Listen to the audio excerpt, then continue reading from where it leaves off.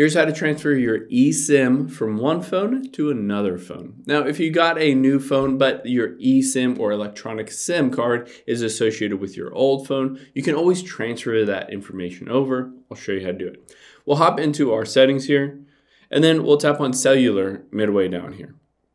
Now here you can see on here I have an eSIM on there, but at the bottom it says add eSIM. So I can tap on that and it'll walk me through steps to transfer it from another phone to this phone. Now it says if you want to transfer a phone number from a nearby phone, you can either basically have that phone nearby or you can scan a QR code if your service provider gave you a QR code. So I'm going to hit transfer from a nearby phone. Basically all you have to do now is it walks you through.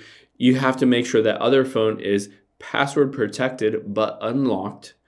It has to be nearby with the Bluetooth turned on, and it has to be running iOS 16 or later. So make sure all of those apply to that old phone, and basically just have this screen and have that old phone nearby and unlocked, and it will detect everything. And then you can just walk through the steps. It'll just basically pop up with a little thing saying, do you want to transfer that eSIM over from your old phone to your new iPhone? You can go through those steps and it will transfer everything over. Now, if this doesn't work, you can always hit back.